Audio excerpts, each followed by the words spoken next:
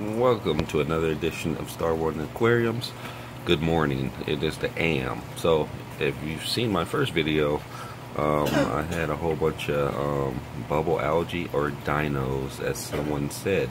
So, this is the morning after the 5 milliliter dosage. So, don't see anything. The hair algae, or whatever that was, nuisance bacteria, seems to be gone for now. I don't see bubbles everywhere. I can't really see everything because the blues are on and it's 8 a.m. or so. So I'm not gonna turn on my lights. I'm just let them ramp up like usual.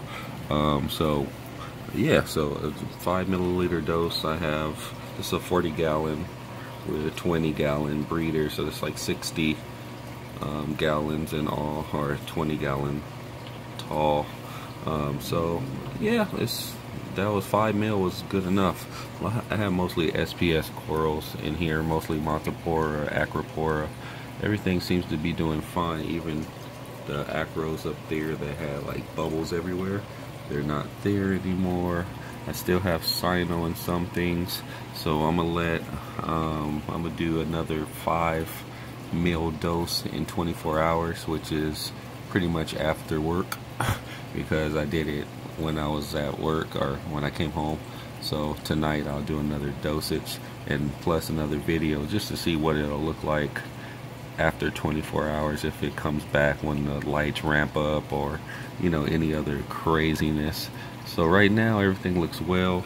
I'm still scared of my gorgs, still not coming out, but usually it's still early, so I don't think anything's going to come out. But after I dose all this, I will be using a Chemi Pure just to polish the water up and make sure all those chemicals or whatever's in there is out.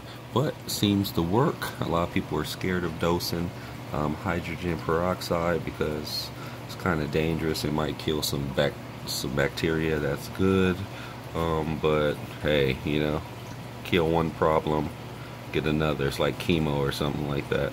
So everything's doing swell, and thanks for watching, guys. So if you have the same problem, let me know, and let me know your results, and that would be good. Thanks. Starwin out.